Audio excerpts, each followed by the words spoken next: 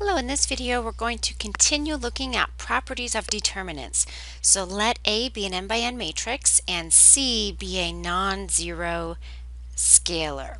So we've got four properties. The first property we'll look at is the determinant of C times A is equal to C to the nth power times the determinant of A.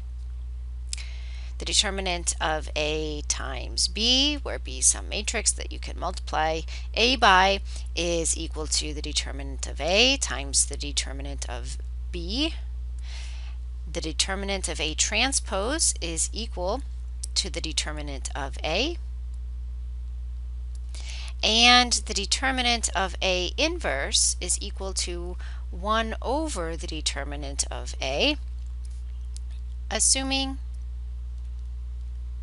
that the inverse exists. And you might notice a nice connection here that if A is, the determinant of A is 0, then that probably implies that the inverse of A is not, doesn't exist.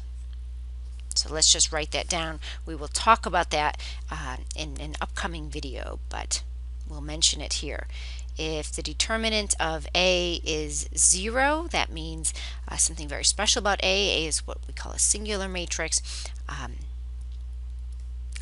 inverse does not exist. So in this video we're just touching the tip of the iceberg. There's a lot more to dive into, especially with this last property, but for now we just want to touch upon these properties, use them, and in future videos we'll dig deeper into the theory and some connections.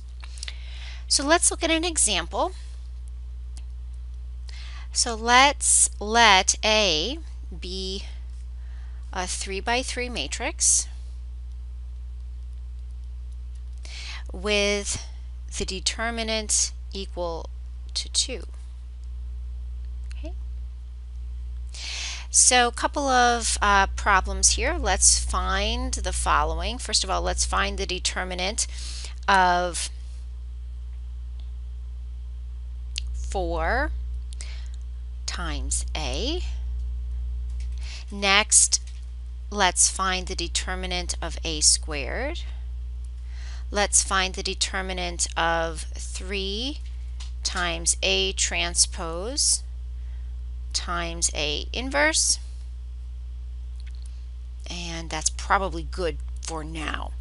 Okay, so the first one here says find the determinant of 4 times A. So using our properties defined above, this would be 4 cubed times the determinant of A.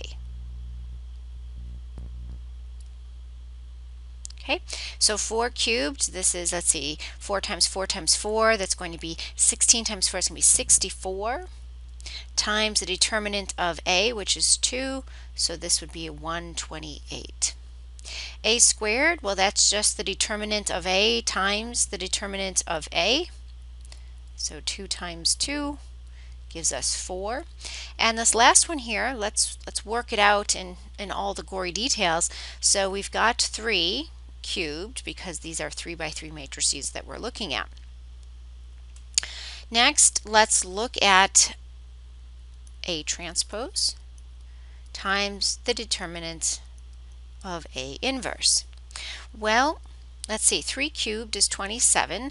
The determinant of A transpose is equal to the determinant of A, and the determinant of A inverse is equal to 1 over the determinant of A. In other words, our final answer is just 27.